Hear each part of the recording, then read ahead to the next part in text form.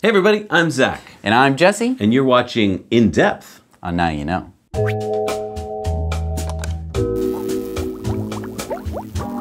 All right, so we all know about the awful hurricane that came and hit Puerto Rico. It was a Category 5 when it hit, Hurricane Irma, and it wiped out the entire power infrastructure on the island. Yes. We've now learned that it's probably going to cost around $5 billion to repair that infrastructure and get power up to the island. Right now, about 80% of Puerto Rico is still without power, and we're weeks after the hurricane. Right.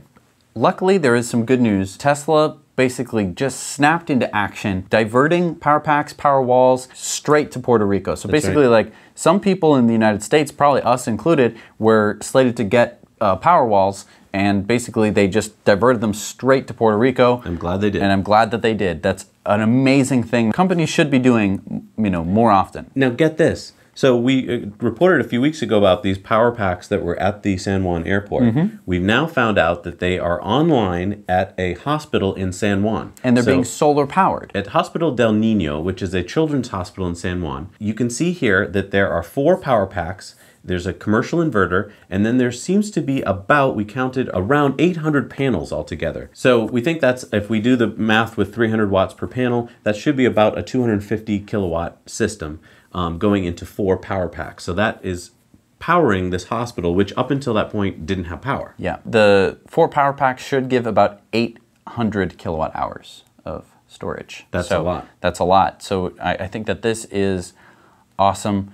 It's so nice to have a company that just snaps right into action, and this was 100% donated by Tesla. This is a humanitarian gesture on behalf of Tesla. So they didn't negotiate prices and blah, blah, blah. They just said, hey, we got to do this. We're going to, even our paying customers are going to be put on hold. We're going to get this stuff down there to Puerto Rico and get people power. Now, I want to put this out to our viewers, and I want to put this out to Tesla.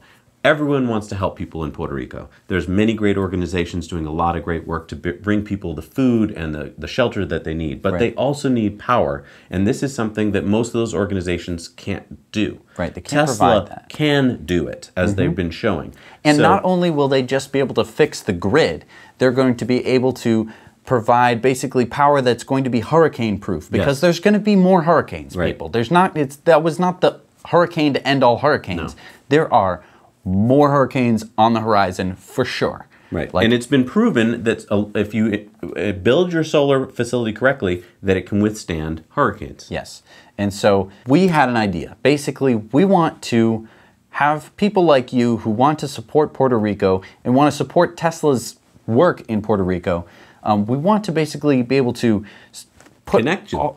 Connect us with Tesla. So we're going to be reaching out to some of our contacts at Tesla. We're going to see how we can make this work. But if you are interested in helping to support Tesla humanitarian aid for Puerto Rico, please leave some comments down below. Yeah, because first of all, we need to know if there's people out there who want to support. So comment below if you would be willing to, let's say that there was something on the Tesla website that was like, give here to help us set up power in Puerto Rico, if you'd be willing to give. Yeah, because I know that I would donate at least, some money to, hopefully have renewable, first of all, it would be green power. It would no longer be diesel fuel.